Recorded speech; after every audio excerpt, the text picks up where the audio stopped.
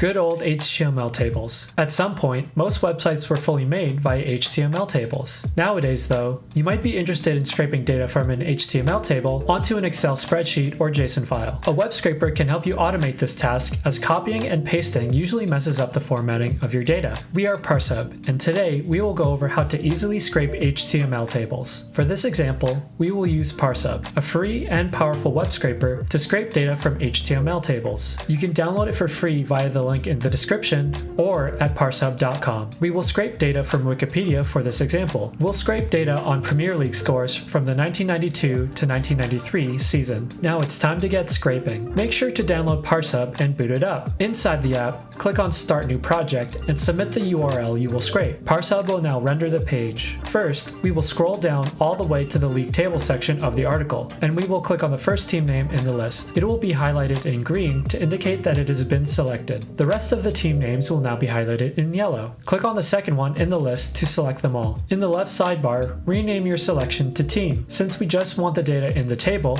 we will expand the selection and remove the URL extraction since we are not interested in it. Now, we will start extracting the rest of the data in the table. To do this, start by clicking on the plus sign next to your team selection and choose the relative select command. Using this command, click on the name of the first team in the list and then on the number beside it. An arrow will appear to show the association you're creating. Rename your relative select command to played. Now, repeat previous steps to pull each column of data in the table. Once you've added every column, ParseHub can now scrape the entire table into an Excel spreadsheet. Here's what your project should look like. Feel free to pause the video to take a closer look. Now it's time to run our scrape job. To do this, click on the green Get Data button in the left sidebar. Here, you will be able to run your scrape job, test it, or schedule it for later. For longer scrape jobs, we recommend testing your scrapes to guarantee they are working correctly. In this case, we will run it right away. Now, ParseHub will go off and collect all the data we selected. Once your scrape is complete, you will be able to download the data as a CSV or JSON file. You now know how to scrape HTML tables from any website. Interested in scraping more than one page worth of Wikipedia tables? Check out our video on how to scrape data from Wikipedia. Just click on the card that is on the screen right now. Thanks for watching our video. If you want to learn more about web scraping,